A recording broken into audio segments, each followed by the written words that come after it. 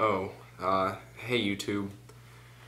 Oof, there's really no easy way to say this, but, oh gosh, I don't even know if I can say this. Okay, here it goes. I bought this Mountain Dew today instead of making a vlog topic. I know, I'm a horrible person, I'm so sorry. Okay, so now that confession's out of the way, on to today's non-existent topic. So today I spent the day mostly relaxing and hanging out with a friend because sadly this is my only day off of work the whole week, including weekends. It's a drastic horribility. Horridability. I meant like horrible and then ability. Not horribility, horridability. So basically I woke up around 9 a.m., walked my dog Spike, who you probably all know, then I mowed my lawn, and then I kind of spent a few hours on the computer just talking to people. And you know things are really starting to take a shift when you spend more time on YouTube talking to people than on Facebook talking to people. And I can't say I mind the change, it's just the change, and you know, I embrace that kind of thing, so more power to this change. That was like a power to myself kind of thing, so you guys wouldn't really care about that, would you? I guess you could if I was talking to you and like you like that or whatever. Okay, tangent, sorry, my bad, my bad. I can't talk today at all. My bad. Okay, there, now that's established, moving on. So then I went to my friend's house because I figured, hey, I'm kind of getting bored of sitting here on the computer, let's hang out with someone. And we basically watched TV for about 4 hours straight and had pizza. Now, something you probably don't know about me is my parents have always not really liked me watching TV, even from like an early age, so we never had TV really. We have local channels and that's about it, which is pretty much just news. And I don't really watch the news on TV, I read them online over there on the computer. You can't really see that. Over there on the computer, there you go.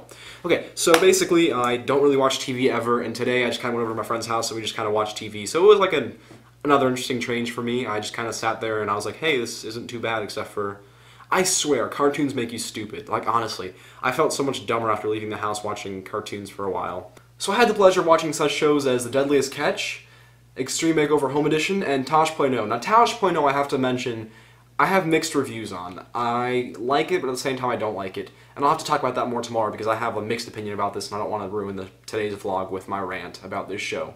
So, look forward to that tomorrow, I guess. My nose is itching again. Moving on, we ordered a pizza. I already said that earlier, but we ordered a pizza. And so I have my slice of pizza. This is my pizza, right? This is a circular pizza. It was a slice of pizza, it was on my plate, it was sitting on the couch next to me. It wasn't circular, I was just making a circular thing with my hands because I'm really stupid.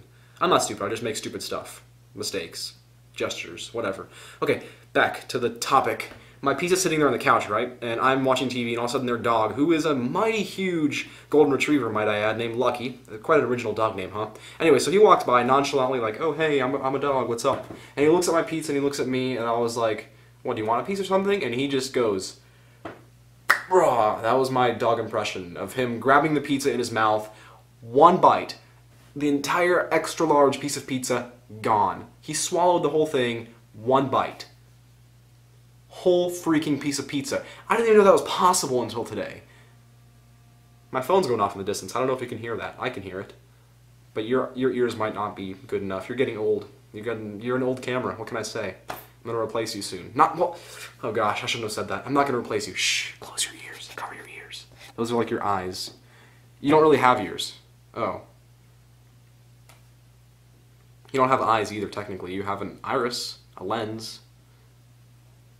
Today I'm getting off topic just so much. Okay, so, regardless, last story for today. Inspired by this random Facebook conversation over here, I'm just off camera now showing you 2 screenshots. So the story starts when I had asked her to send me her number because I'd lost it from my phone, because I don't usually save people as contacts, I'm too lazy, and she called me a number loser, or something like that.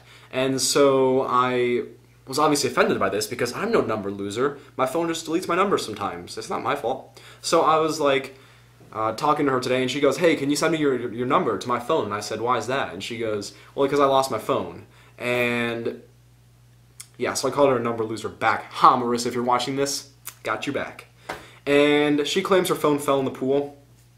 No excuse. You just can't lose my number like that. I mean, come on, I don't care if your phone's at the bottom of a pool. Fish it out. Fix it. You're smart, aren't you? Are you, Marissa?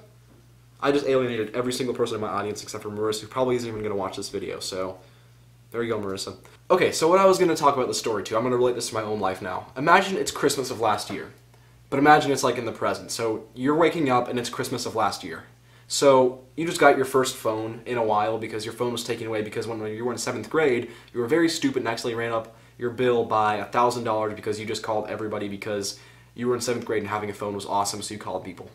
So you had this new phone, and you keep it in your coat pocket because it's winter time, and so you're getting home one night, you're tired, you forget your phone's in your coat pocket, right? So you're taking off your coat, you're taking it off in the laundry room, and all of a sudden, oh no, the phone just fell out. And where does it land? Of all places, in the place where my dog gets his paws washed. Soapy water. Needless to say, the phone broke on contact, and I was very, very distraught, beyond distraught, because I was like, oh my gosh, my phone is broken. The world is over. But my dad, being the smart person that he is, decided to call the phone company the next day. He got insurance for my phone, and so we waited a few days, took the phone back to the store, and we basically got a replacement phone for free because we had the phone insured after it was broken. Smart move, Dad. And with that, I'm going to leave you guys with a good night because I'm going to go watch Emily the Braves, who's over here, live blog TV show, because it started like, I don't even have a watch, but I just checked my arm, about 10 minutes ago. That's my guess. So I'm going to go do that, and I hope you guys had fun watching today's rant blog thing with a lot of errors and typos, verbal typos, and weird gestures and tangents off the point of nothingness because this vlog has a non-existent point. I already said that. Good night. Extreme maker, okay, we probably should redo that one. Catch, extreme homemake, extreme. The pleasure of watching such shows as The Deadliest Catch, Extreme Homemaking, Extreme Makeover Home Edition. I can't say that right, ever.